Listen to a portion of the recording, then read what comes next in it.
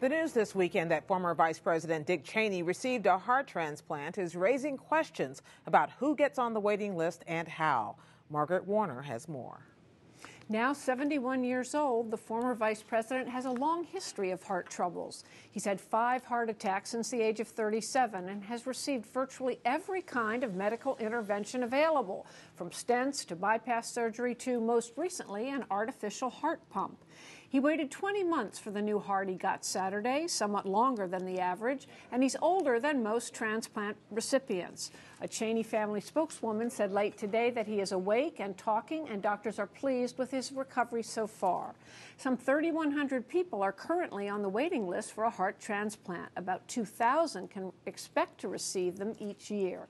And for more on all this, we turn to Dr. Alan Anderson, a transplant cardiologist and director of the Heart Transplant Center at the University of Chicago Department of Medicine. And Dr. Anderson, welcome. Let's start, first of all, with how unusual is it for a 71-year-old with Mr. Cheney's heart history to get a transplant? I don't think it's that unusual anymore. It used to be unheard of.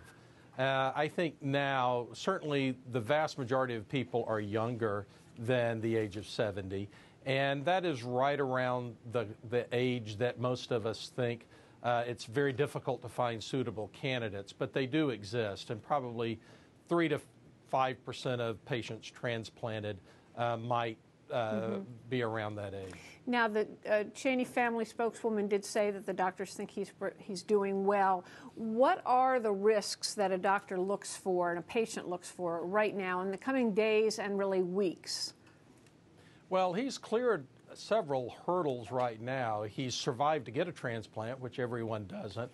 He's awakened, presumably, and doing well after the transplant. So those are some significant hurdles. The next thing that that people will be looking for are things like the development of infections, signs of early rejection, which are uncommon, but do happen, and then really just to avoid the complications of illness that occur in the hospital setting. Now, transplants used to be really quite out there in terms of medical technology. Now you're describing expanding the universe of who gets them. When did they become more widely available so that, say, 2,000 Americans are getting them each year, and why? Right.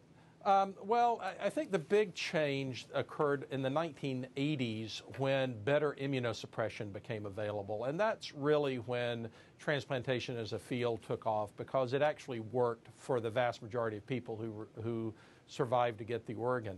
And the technology has gotten better, and so nowadays it has become, I wouldn't say a routine, but it's well within the field of what modern medicine does.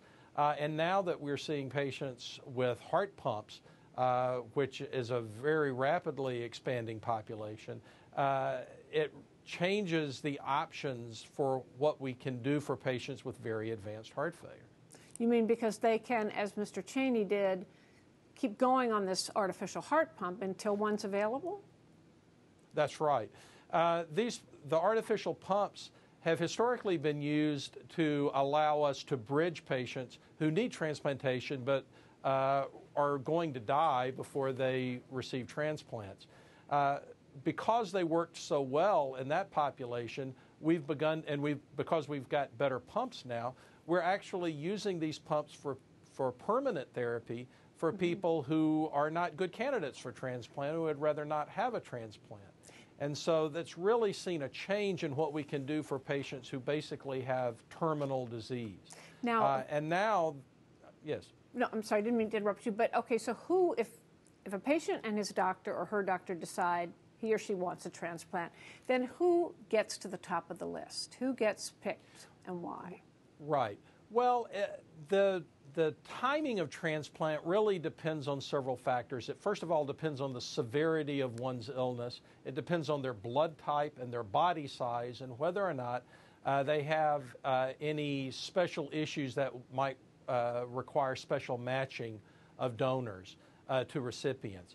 And so certain blood types are more likely to get transplanted. Certain blood types have a longer wait period.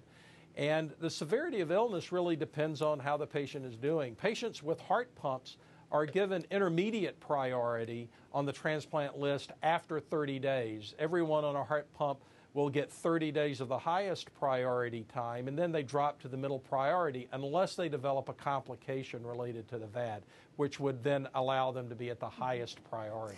Now, Mr. Cheney's doctor said that he had exerted no special influence to receive this heart, and that the donor system could not be manipulated. Is he right about that?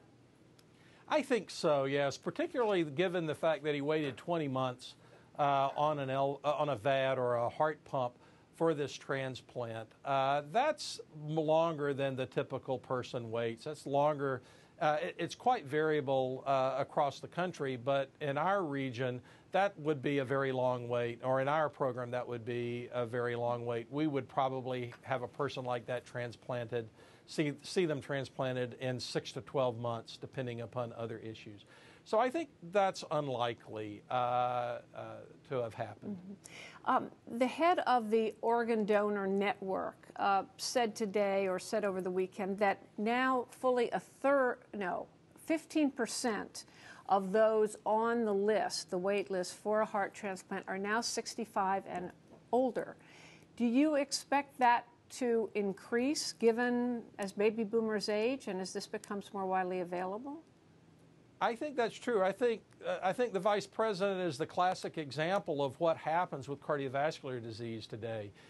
He has survived a much longer time than one might have predicted when he developed his problems, because of the advance of technology and therapies that are available. And so that's exactly what you're going to see.